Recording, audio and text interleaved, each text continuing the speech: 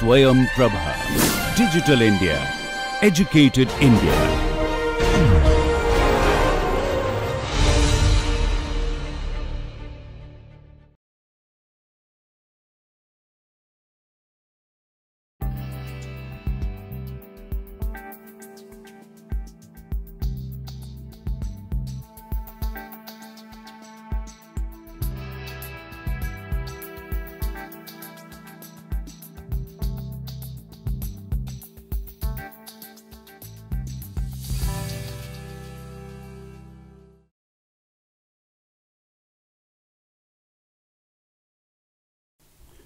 Hello and welcome to the second lecture on Look Back in Anger in this course on gender and literature which we're doing at the moment. So in the first lecture I'll give you a background of the cultural conditions, the political conditions of the times.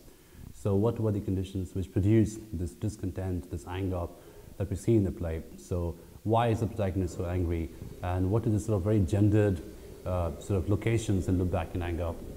So I'll give you an idea of the 1944 Education Act, the Suez Canal crisis, the end of imperialism for England, and how all these things sort of came together in order to sort of, generate the idea of emasculation.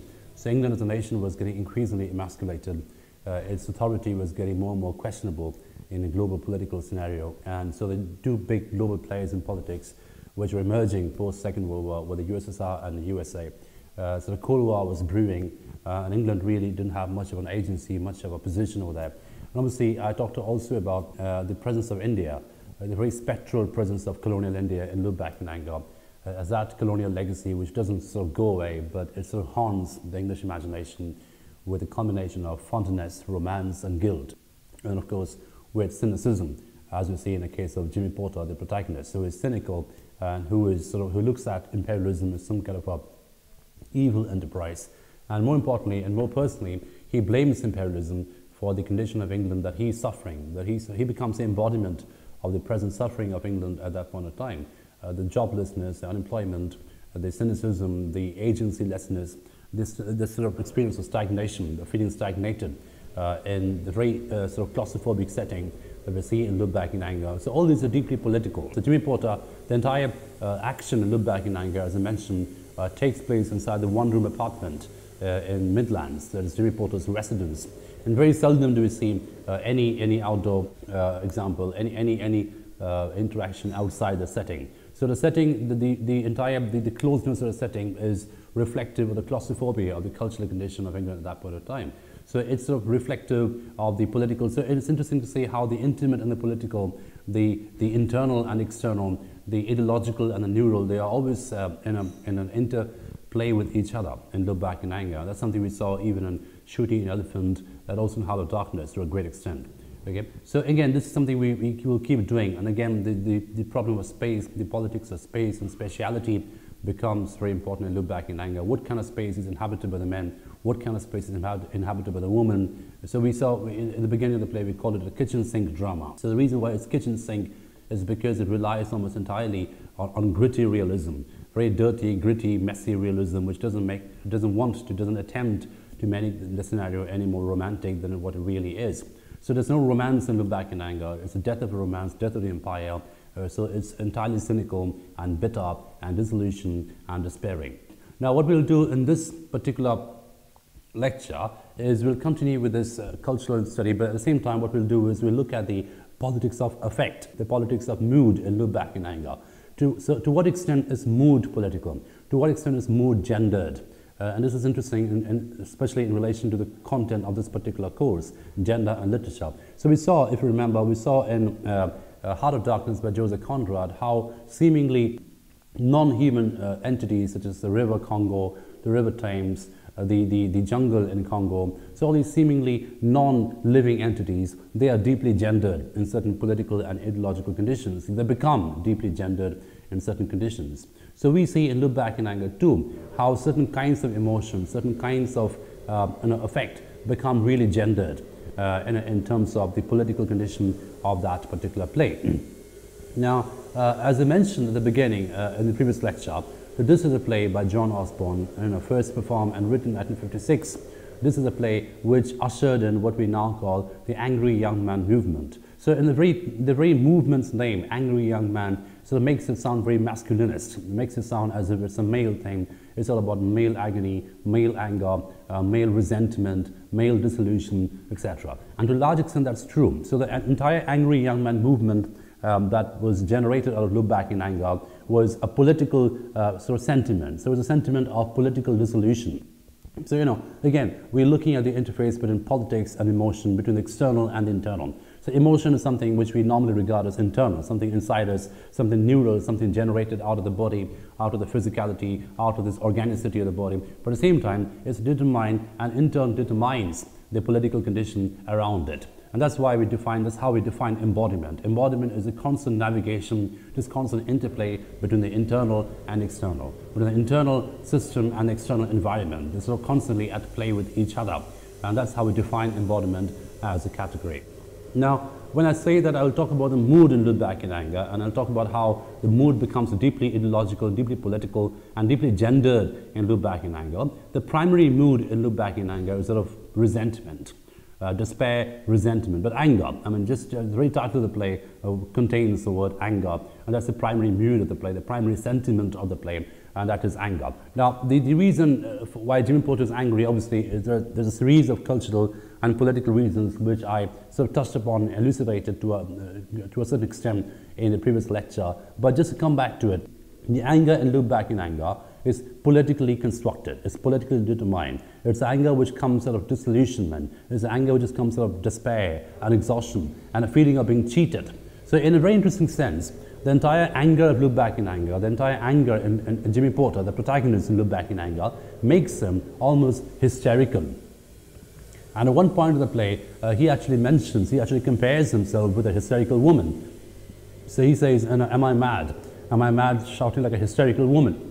You know, so, you know, again we see to a great extent how hysteria, and this is something we talked about in the previous lecture, the lecture on The Fly. We talked about how hysteria was traditionally considered to be, conventionally considered to be a female malady, something which happens only to women because it comes from the womb. That was the stereotypical medical definition of hysteria. But of course, things began to change dramatically after the First World War. We talked a little bit about shell shock. We talked a little bit about how the entire experience of shell shock, which happened after the First World War, it completely reconfigured this medical understanding of nervous breakdown, the medical understanding of hysteria, which is no longer limited to a female malady, but it actually branched out and became a more common phenomenon. Right? So again, in Look Back in Anger, we find Jimmy Porter is sort of this close to becoming a hysterical woman. Right? So this entire idea of become hysterical, this is something which happens in Hamlet as well.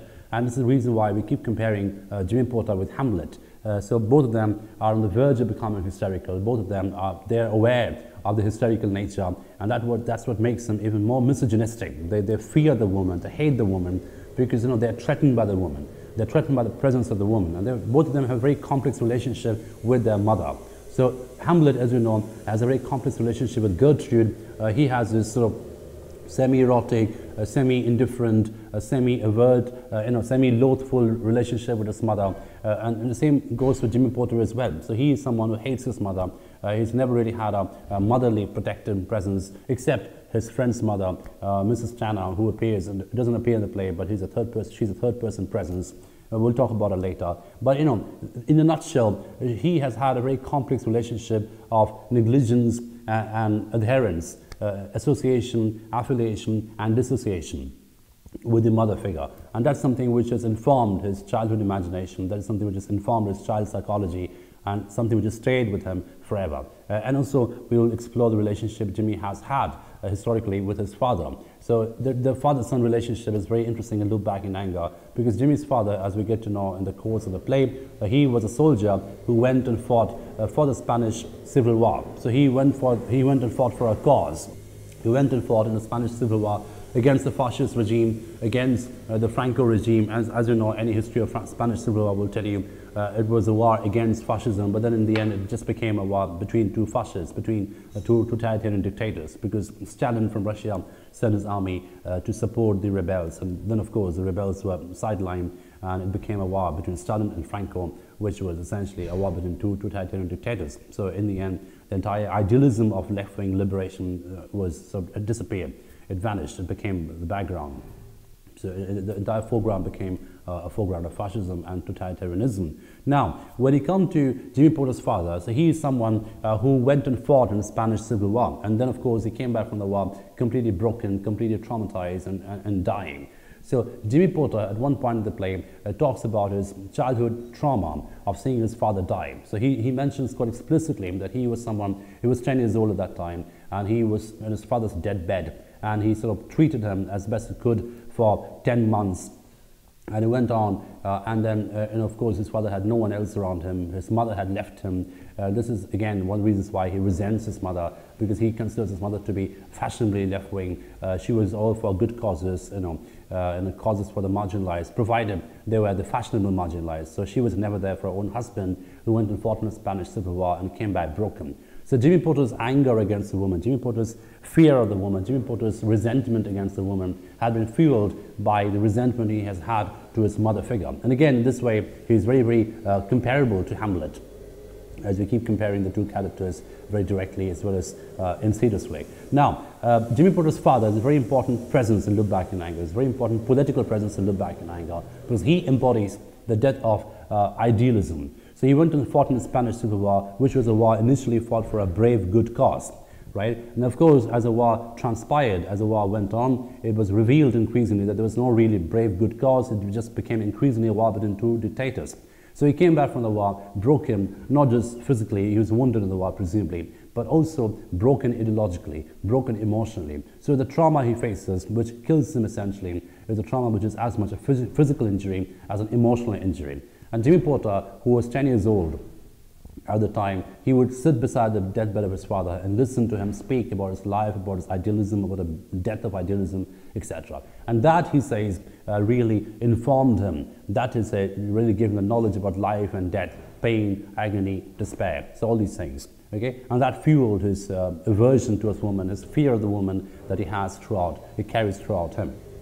Now, again, if you look at Jimmy Porter's father, the emotions he embodies is that of despair, disillusion, and cynicism. So he's a voice of a broken man. He's the voice of a dying man. Again, I use the word dying man, broken man, in sort of literal sense as well as a symbolic sense. So you just talked about at the end of The Fly by Catherine Mansfield, this entire interplay between symbolism and the literal figure. So the boss in Mansfield's Fly is literally a man as well as symbolically an order of masculinity, which is dying, which is on its way out. So likewise, Jimmy Porter's father too represents a character who is really the Jimmy Porter's father, but also he represents a kind of masculinity which is, which started out being idealistic, which started out being ideologically idealistic, ideologically correct, but then ended up being disillusioned, in a state of despair, and obviously very, very cynical. And this cynicism, this despair, this disillusionment that he has, throughout the play, Jimmy Porter, he sort of inherits that from his father. So again, we find how a very interesting gender relationship, or the father-son relationship in this particular case, is sort of essential for the transference of emotions and moods in Look Back in Anger. So the mood in Look Back in Anger, the primary mood in Look Back in Anger is that of cynicism, is that of anger, is that of disillusion. And that particular mood is very, very male. It's about male disillusion, it's about male anger, it's about male cynicism, etc. And likewise, as I just mentioned, it's also about male hysteria.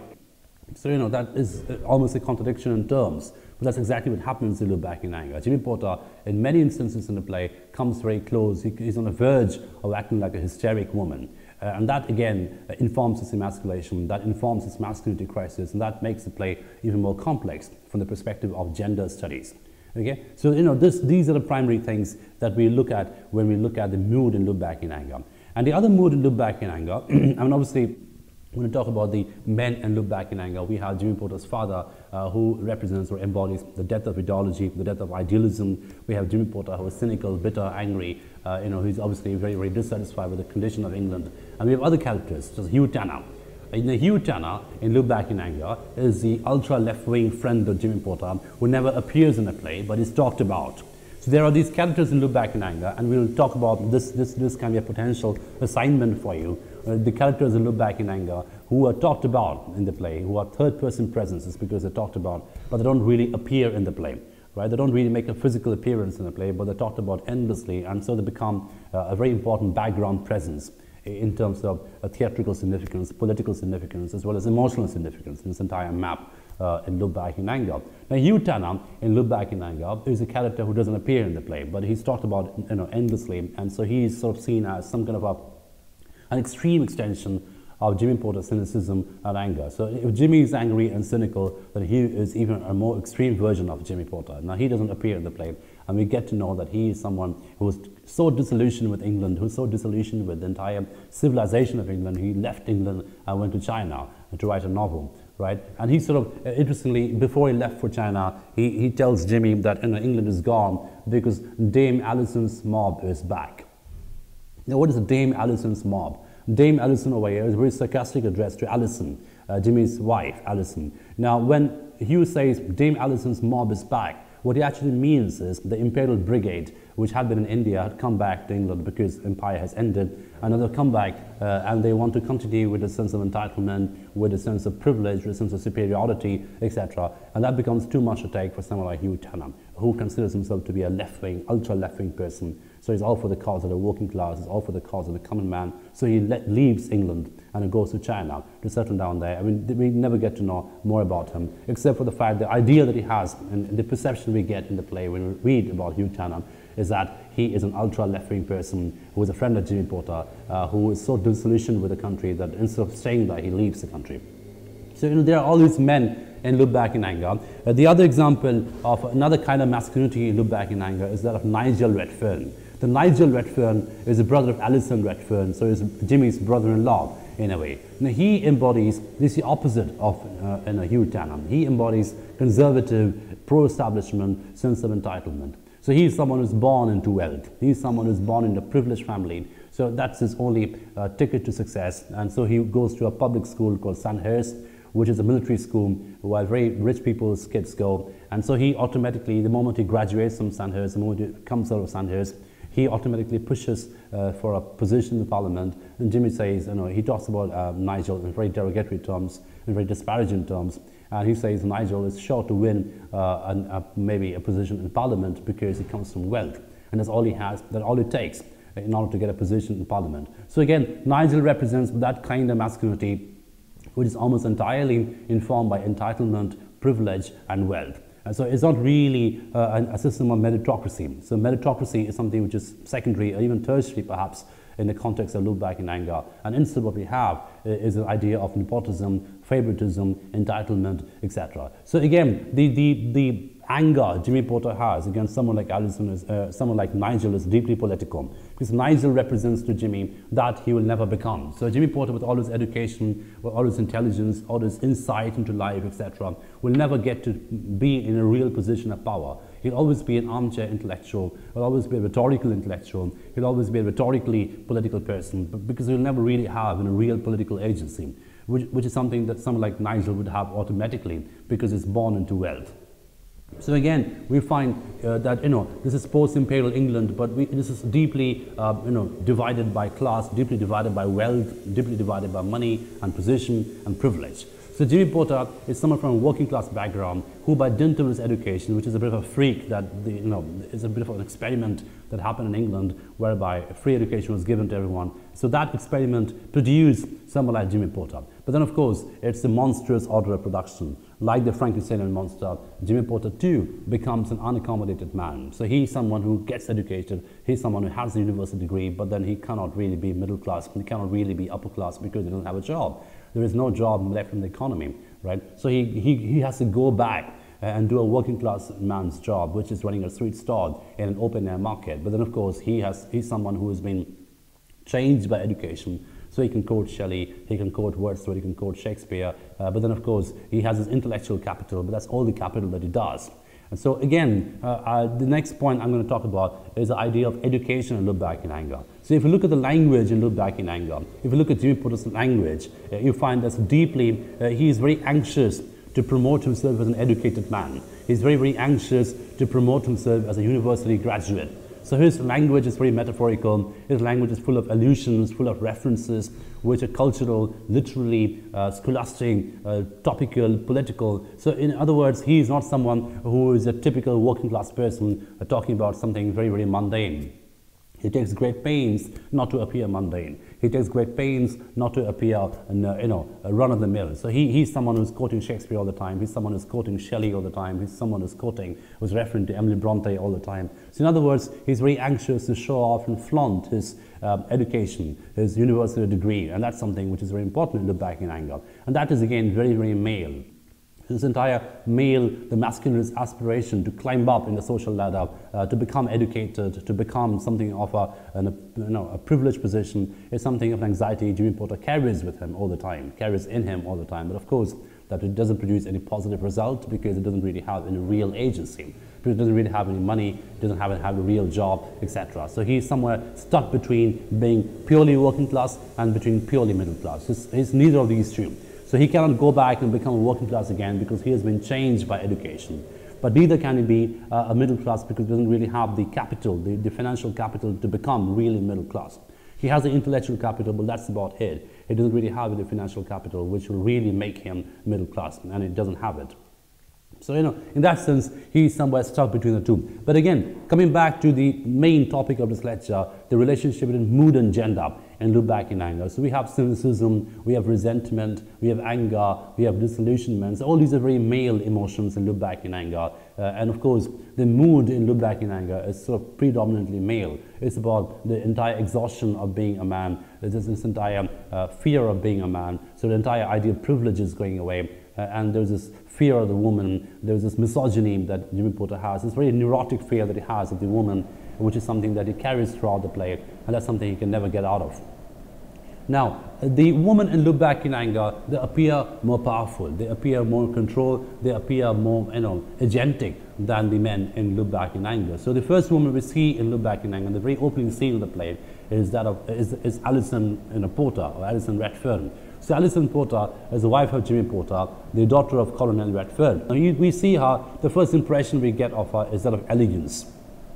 So she is someone who sort of embodies effortless elegance. Now we get to know the elegance of Alison Redfern obviously is an inheritance of the legacy of the colonial imperial experience that she has had. So she is someone who was born in India, she is someone who grew up in India, she is someone who is used to privileges, who is used to a sense of entitlement like her brother Nigel, and she is someone who wants to carry on that sense of entitlement, etc. But then of course, the obvious question is, why would someone like Alison marry Jimmy Porter? Why would someone like Alison fall for Jimmy Porter? Because Jimmy is nowhere even close to what the kind of circles that she is used to. He's nowhere even close to the kind of circles that she is used to socializing with, or talking to, or acquainted with. Now we get to know at some point in the play that Alison is talking to a friend, Helena, who's another character which we'll talk about in great details later. So Helena asks her very innocuously and obviously very curiously that why would you marry someone like Jimmy? Now, the response to Alison is very, very interesting. And we see that if you read the play, there's a certain section in the play which actually deals with this entire theme in great details. Now, Alison tells Helena that, when we came back from India, everything seemed very vague. Everything seemed very different. I felt very alienated. I could not connect to England. I could not connect to the people around us. Although we are racially English, we're ethnically English, we're linguistically English, but I grew up in India, and when I came back to England after 1947, there's nothing I can connect to. So looking at Jimmy Porter, and he describes her first meeting with Jimmy Porter as a very odd kind of a meeting where there was a party, and Jimmy came in the party, driving a bicycle, riding a bicycle rather, and wearing a tuxedo with sweat dripping on him from all sides. So he represented this figure of vitality, this figure of energy, wild, barbaric vitality, which attracted Alison, because she is so used to numbness at that point in time. She sort of seen these numb characters around him, numb, vague characters who are as alienated as she is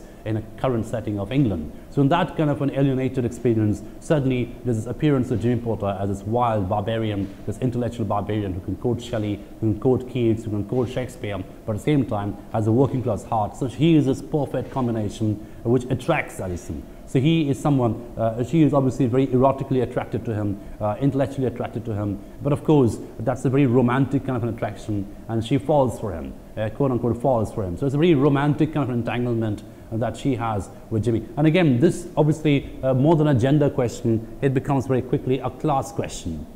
So Alison Redfern belongs to a certain class.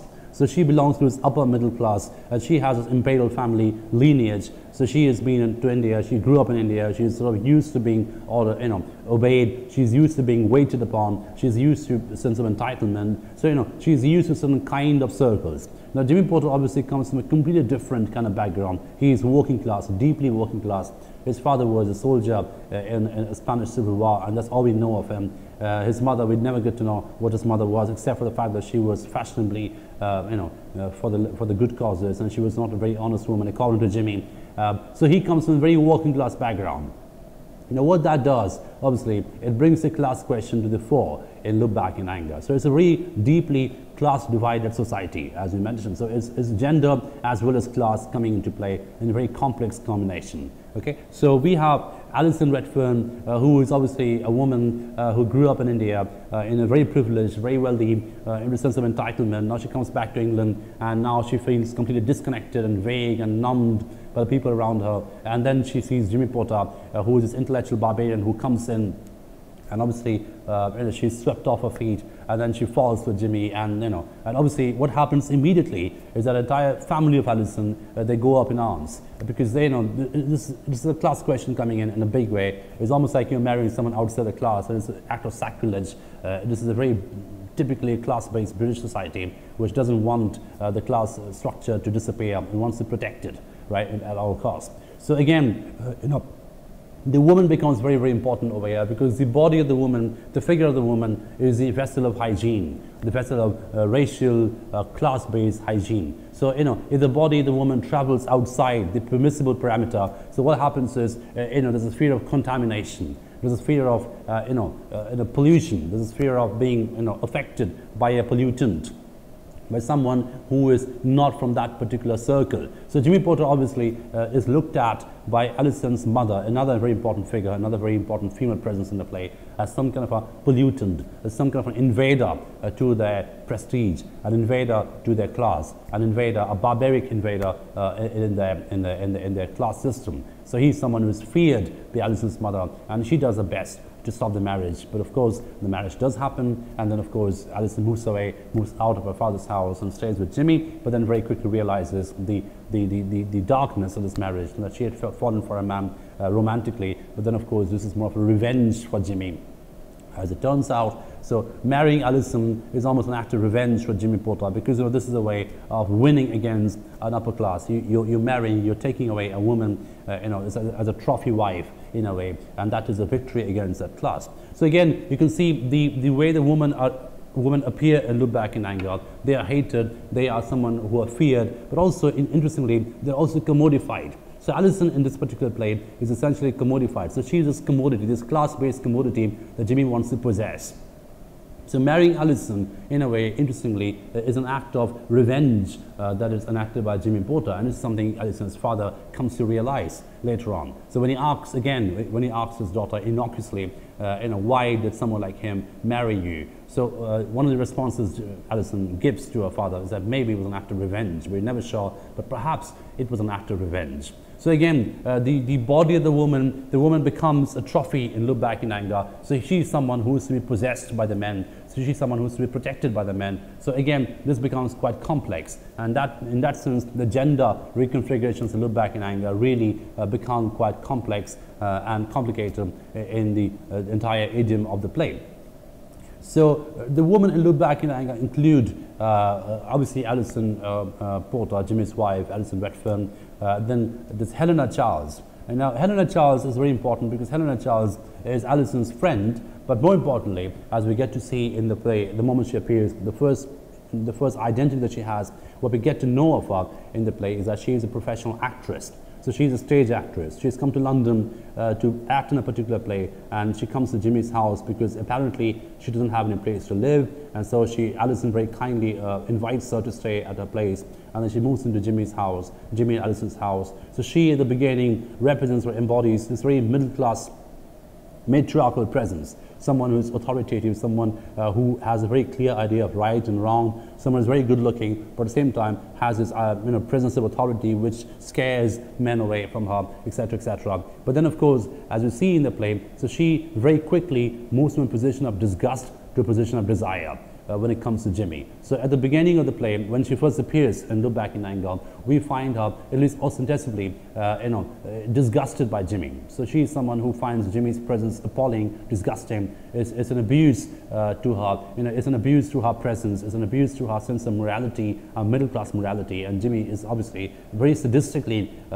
enjoys seeing Helena uncomfortable, because Helena represents to him the middle class voice, the pro-establishment middle class voice that he so abhors, that he so loathes and hates in the play. Now, obviously, what happens to Look Back in Anger is quite complex, because when Helena moves in, she persuades Alison to move back into the establishment. So there's this very interesting scene in Look Back in Anger where, again, the entire gender and class thing intermingle in that particular scene, where Helena persuades Alison to go to a church with her on a Sunday.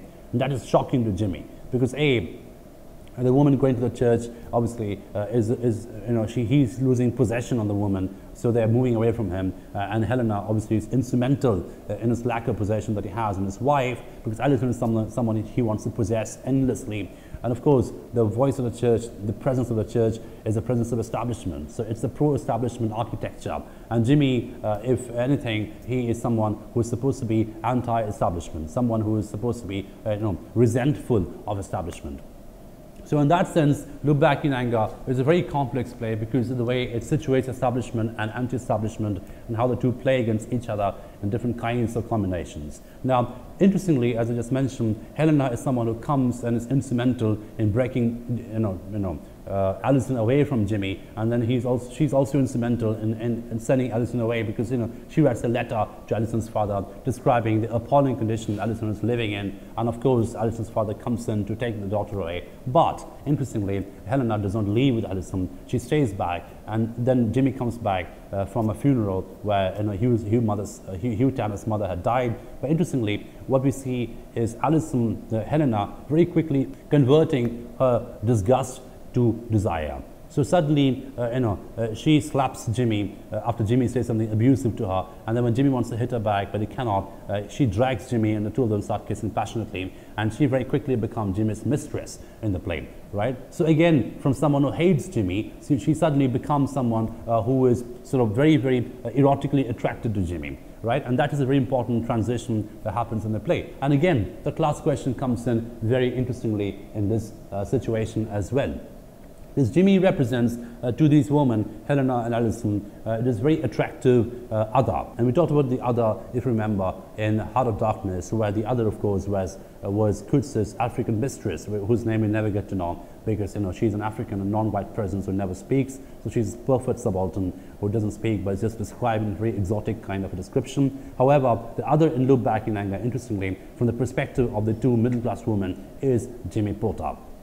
So Jimmy Porter, interestingly, becomes the voice of the other. Jimmy Porter is the attraction of the other. So someone who is sort of, educated, someone who has been touched by education, touched by establishment, touched by academia. But again, at the heart, he's someone who's deeply working class. This is a very interesting combination of education, sophistication. He can quote Shakespeare, he can quote Keats, he can quote Shelley and Wordsworth and everything. But at the same time, he's a barbarian, who is not really genteel. And this combination is attractive to this middle-class woman who finds themselves erotically attracted to Jimmy Porter. So again, we find this combination of class and gender in a very interesting play with each other in Look Back in Anger. So not only is it a question of gender, not only are they attracted to Jimmy Porter because of what he is as a man, but also equally is a class question. And Jimmy, interestingly, you find he is somewhere of a limbo when it comes to the class location. So neither, as I mentioned a little while ago, neither is a purely working class, neither is he purely middle class. He can never be middle class because he'll never have the money to become middle class, but neither can he go back into being the pure working class because he has been sort of quote unquote affected, or perhaps a better word would be corrupted by education, by university education. So he can now not speak, he can now not unlearn that what is learned in a university setting. He can now not speak in a working class accent. He can now not speak in a working class dialect. He cannot have the working class perspective. His perspective now has been influenced by his reading of Shelley and Keats and Wordsworth and Shakespeare, and his awareness of the world around him. Of the politics around him, of the political conditions around him, of the worldly affairs around him. So all his awareness has changed him essentially from being a passive working class barbarian. But at the same time, he is a very interesting combination of contradictions. This is something I mentioned at the beginning of the play, at the beginning of this lecture, and we'll see when the play opens, when you read the first page of the Look Back in Anger, the first description of Jimmy Porter is he is really a disconcerting mixture. Disconcerting. It'll never really gel with each other. It'll never really be a seamless mixture. It'll always be a disconcerting mixture of honesty, sincerity, malice, freebooting cruelty, all together in asymmetric combinations, right? And that's what makes the play, that's what makes the character so complex. Jimmy Porter as a character is so complex. He's never meant to be a hero. He's never really is a villain. He's somewhat of an anti-hero. You're not supposed to like him at all, but at the same time, you cannot hate him entirely because he has a certain sort of sympathy that he arouses in us as readers. So we have this very grey perception, this very ambivalent perception, this very ambivalent attitude to Jimmy Porter, and that's something which makes this character so interesting and complex at the same time. Now, I just mentioned this is in relation to the idea of gender and the idea of masculinity and femininity in Look Back in Anger. Now, Jimmy Porter, at the very beginning of the play, if you look at the stage directions, he is someone who's wearing a shabby tweed jacket, right? He's smoking a pipe. He's wearing a shattered tweed jacket. He's sitting on an armchair. He's reading the news of the world. Now, all these signifiers, all these very metonymic markers, tweed jacket, a pipe, reading news of the world, having tea, he has endless cups of tea. Now all these, mind you, none of these are really working class. All these are very, very middle class markers of gentility, of gentlemanly masculinity. So tweed jacket, again, sartorially, the tweed jacket is a marker for middle class masculinity in Britain, right? So we find there's a certain aspirational quotient in Jimmy, a certain aspirational quality in Jimmy Porter. He wants to be a certain kind of masculinity, right? Now, but the irony is that the tweed jacket he's wearing is very shabby. The pipe he's smoking is perhaps not very expensive. The armchair he's resting on is a very shabby armchair, right? And the trousers he's wearing are very, very creased, not very, ironed well. So, again, he has this aspirational quality. He wants to be a certain kind of masculinity. He wants to aspire to become the gentleman. But then, of course, the markers he's using are insufficient markers. Now, so on the one hand, he is someone who hates middle class. He is someone who abhors middle class masculinity. Like, he cannot stand Nigel. He has all cynicism for Colonel Redfern, Alison's father, but at the same time, he cannot go back and be a purely working class man either. There is a section in Look Back in Anger at the very beginning of the play where it's a Sunday and Cliff proposes to Jimmy and Alison that they go out and watch a movie. They're playing a new Sunday movie, and he says, let's go out and watch a film in the theater. And to which Jimmy's response is very interesting. He says, I don't want my Sunday evening to be destroyed by the front row yops.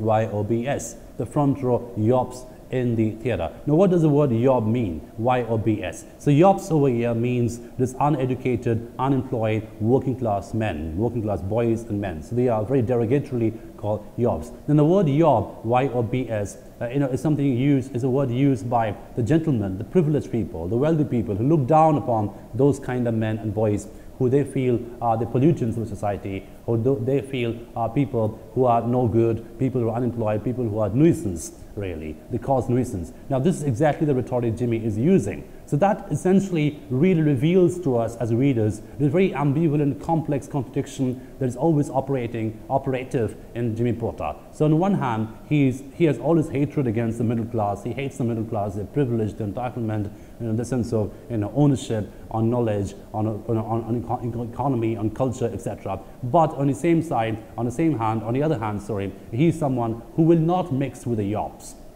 will not mix with what is a pure working class people. So again, we find him somewhere in a limbo state between being a working class and being a middle class. So in a sense, we can read his masculinity as a liminal masculinity. It's very performative. So he's someone who's trying to perform the role of a gentleman. He's someone who's quoting Shakespeare, someone who's quoting Wordsworth, someone who's quoting, Shelley all the time. He wants to be this Shelleyan kind of a figure, this rebel with a great cause, this masculinist image of rebellion, subversion, anti-establishment, etc. But at the same time, he doesn't really want to be a part of the real working class crowd either. So in that sense, it's a very complex play. And interestingly, Jimmy's relationship with Alison's father, Colonel Redfern, is also very, very interesting. Because Colonel Redfern, as I mentioned in the beginning, in the previous lecture perhaps, that he is someone who spent 30 years of his life in India commanding a Maharaja's army. So he was in charge of an Indian emperor's army, an Indian king's, perhaps a princely state army that he was commanding. So his idea of life is very rosy, romantic. He's very used to authority, very used to being waited upon, very used to being obeyed, very used to being non-questioned, etc. So he's sort of completely used to that kind of masculinity. So he represents the very privileged, hegemonic, white imperial masculinity, which now is defunct, which now is on its way out. So again, this is a very interesting example of how a certain kind of hegemonic gender identity can change during certain political conditions. So again, look at the way in which this entire psychology of embodiment, what you feel to be as a person, can change by certain external events like imperialism, death of imperialism, a war, end of a war, a change in government, etc. So again, what we find in Colonel Redfern is a shift from solidity to fragility. And this is a phrase, if you remember, which we used in a previous lecture, the last lecture we had on Catherine Mansfield's Fly, where we looked at the boss, the figure of the boss in Mansfield's Fly, as someone who shifts or has this transition, this very painful transition from a position of solidity to a position of, fragility or weakness, etc. And that's exactly what happens in Colonel Redfern, in Look Back in Anger. Now, interestingly, Jimmy has a sense of empathy for the colonel. So he's someone who looks at the colonel and almost pities him, and tells Alison at some point that, at least your father had a certain kind of a rosy life at some point. Obviously that is complete nonsense. That was a construct of diseased imagination, a very Eurocentric imagination with its supposed idea of superiority, etc., etc. Now we all know there was a fairy tale which was a myth of superiority, a power of supremacy, etc. But at least he had something for a period of time. And now he's got the luxury of nostalgia to look back at it with fondness, right? Now with Jimmy, he doesn't have that. He never had anything, right? So all his life had been miserable. He is aspiring to be a gentleman. He has been to university, has gotten some educated, but then of course nothing has changed in his life, and he finds himself in a position of depravity, so working as a sweet stall vendor in an open air market. So he, on the one hand, is envious of someone like Colonel Redfern for the right reasons. So then Redfern, people who enjoyed privilege, people who really had positions of power, authority at some imperial condition at some point in time. But equally, interestingly, he also has a sense of empathy for this person, because he realizes how it must feel for someone like Redfern to move away from the position of privilege to a position of poverty, right? The position of gender poverty, cultural poverty, because this is an England which doesn't recognize him as unquestionable, which doesn't recognize him as authoritative, which actually questions his authority increasingly. And he's sort of completely puzzled by it, Redfern. He doesn't know why his authority is being increasingly questioned in this kind of a setting, right? So again, we have this very interesting gender dynamic between Jimmy and Redfern, Nigel, Hugh Tanner, all these men around Jimmy Porter. And then, of course, there was Cliff Lewis. So Cliff Lewis is a friend of Jimmy Porter who stays, interestingly, with Jimmy and his wife, Alison. As I mentioned in the previous lecture, Cliff's relationship with Jimmy's wife is very, very ambivalent. It's very complex. We're never sure whether it's erotic, whether it's a sibling-like love that they share. It's never really clearly defined. It sort of slips into each other, into different dimensions at different points of time. Now, Cliff Lewis, of course, is a purely working-class person. Cliff Lewis has not been to university. Cliff Lewis is very contented, running a sweet stall with Jimmy Porter because he doesn't have any other aspiration, doesn't want to be a gentleman. He hasn't been affected or corrupted by education as such. So he's just been a purely working class person. And if you watch the film Look Back in Anger, which is a lovely film directed by Tony Richardson, which was made in 1959, 3 years after the play was published first, or performed first. It's a film which stars Richard Burton as Jimmy Porter, but the character of Cliff, played by the actor, has a very strong Welsh accent. Now again, accent in Look Back in Anger is very, very important because accent is a very important thing in relation to class in Britain, because the Welsh accent in Britain obviously is a signifier of not a very good class. So if you have a very strong, prominent Welsh accent, a non-British accent, that sort of betrays your class, that reveals that you're not really upper middle class, you're not really educated, you don't really have a posh accent. Jimmy Porter's accent obviously is very, very posh. So again, that is an accent he must have picked up when he went to university. So again, these are the markers of prestige, privilege, in the same kind of a masculinity map that is there. And of course, the woman in Look Back in Anger, the four women who either appear or are talked about in Look Back in Anger, Jimmy's wife, Alison, Helena Charles, both of them are very middle class, both of them are obviously educated. Helena is someone who is a professional actress, and we'll talk a little bit more about Helena later in another later lecture, because she is someone who is a professional actress. So she's acting within this play. So it's a play within a play that she does at different points of time. So we're never quite sure to what extent is a desire for Jimmy genuine. We're never quite sure whether this is a performative thing she's doing out of an impulsive desire, out of an impulsive lust that she has for Jimmy. Because when Alison comes back at the end of the play, Helena very readily packs her bags and leaves because she suddenly realizes what she had done is morally wrong. So when Alison comes back at the end of the play, Helena essentially, connects back to her middle-class self and realizes that she had done something morally wrong, and so she leaves, without a word. So the obvious question that we have as readers and audiences in the play is that to what extent is Alison's love for Jimmy genuine? To what extent is Helena's love for Jimmy genuine? Because she becomes the mistress of Jimmy, and they have obviously a very erotic relationship, but that is a relationship which may have been performative on the perspective, on the part of Helena, because when the moment the rightful wife comes back, she returns to this middle-class woman's position. She returns to this position of right and wrong, sinful and virtuosity, and then she goes back to her middle-class privilege, having spent some time as Jimmy's mistress as a non-middle-class woman in an interim period. So again, this begs the question about performativity. What kind of woman is she performing at that point in time? So again, even within the woman, even within the man, the different kinds of performances which are being endlessly produced and reproduced and Look Back in Anger. So Jimmy, the working class man, is performing, the middle class man's rhetoric, true dress, true embodiment. He wants to become that. There's this aspirational quality that he has, as a result of which he's wearing a tweed jacket, smoking a pipe, drinking tea, reading the Financial Times, or the News of the World, etc. And he's quoting Shakespeare. He's constantly aware of exhibiting his awareness of world politics, etc.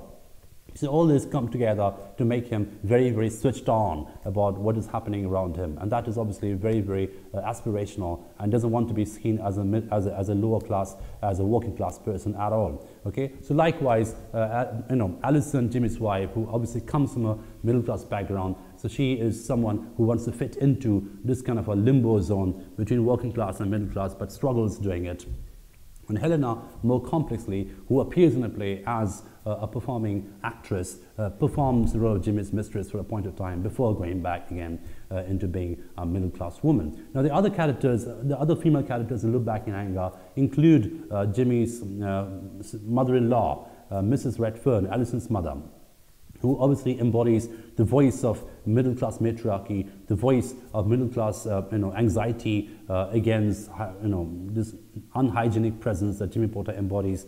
So she is the voice of middle-class hygiene, the middle-class sense of hygiene, the fear of contamination, the fear of pollution, etc. We get to know about her from the different descriptions we get about her from Jimmy, from Alison, from other people, etc. We get to know in the course of the play that she was someone who hired private detectives to, find out about Jimmy when she found out that Jimmy is about to marry her daughter. So she hired people to spy on Jimmy. She hired detectives to spy on Jimmy to find out more about his moral character, about his emotional character, etc. So she is someone who completely embodies, who clinically embodies this position of middle-class matriarchy that Jimmy abhors. So she is completely pro-establishment. She is someone who is protective of her establishment, protective of her class. So she's someone who completely discourages and is absolutely refuses to let her daughter marry someone like Jimmy, to the point that when she actually marries Jimmy Potter, she makes Allison sign everything, all her inheritance, sign back to her.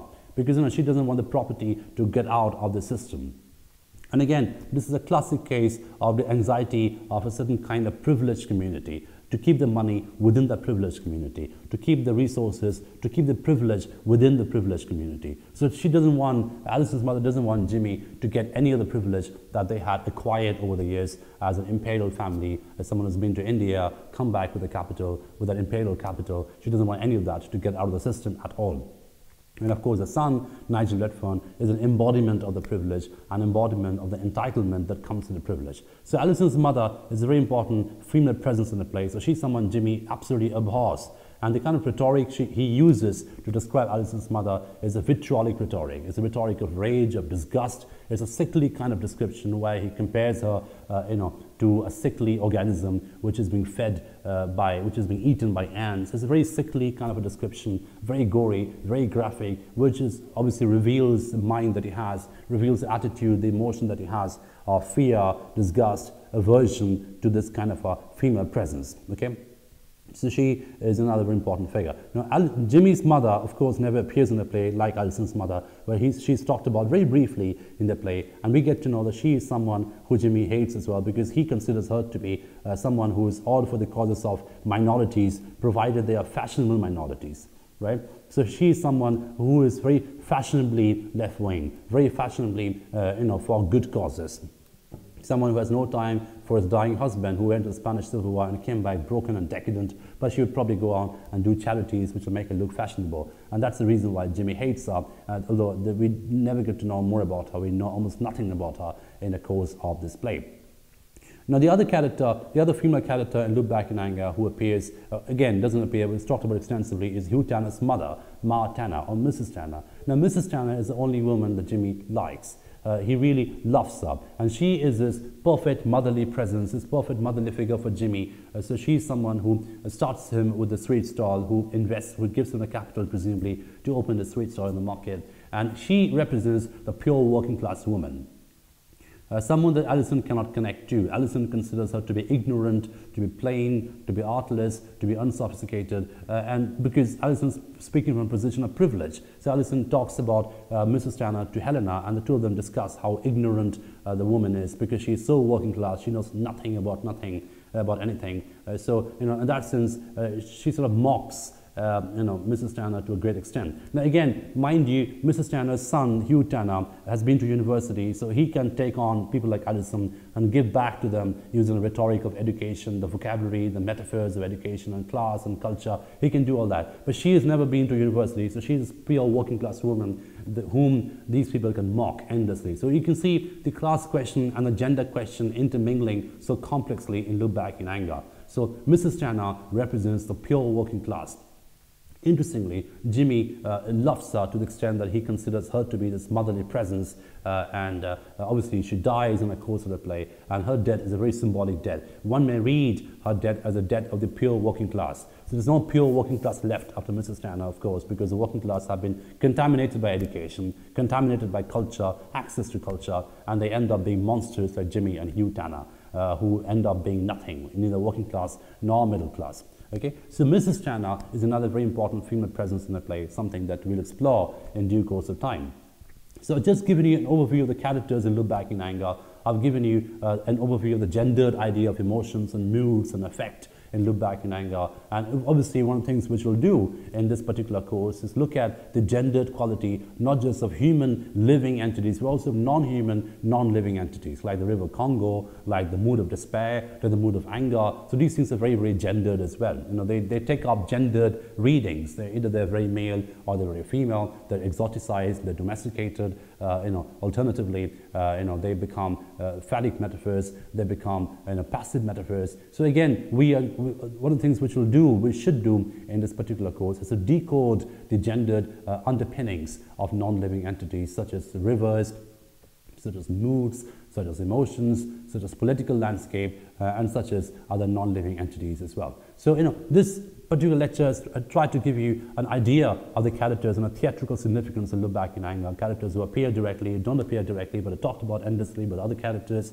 To what extent are they important politically? To what extent are they important theatrically in this particular play? And that is something which we'll take up, obviously, for the next lecture, which we'll have in Look Back in Anger. We'll move on to the text, we'll look at certain selected passages, especially the opening of Look Back in Anger, and that will sort of replay what we just talked about in terms of Jimmy's aspiration to become a gentleman, to become, again, see, even within this male identity that he has, how the male identity is subdivided into different kinds of identities. He wants to be this gentlemanly man. So he's smoking a pipe, wearing a shabby tweed jacket, which is torn at the edges, sitting in an armchair, which is also torn, drinking tea, a very colonial drink, a very imperial drink, reading the Financial Times, reading the news of the world, commenting on world politics, commenting on culture. So all these taken together, metonymically, they sort of construct him, or at least aspire to construct him as a gentleman, as this European, English, Edwardian gentleman, which he wants to embody, right?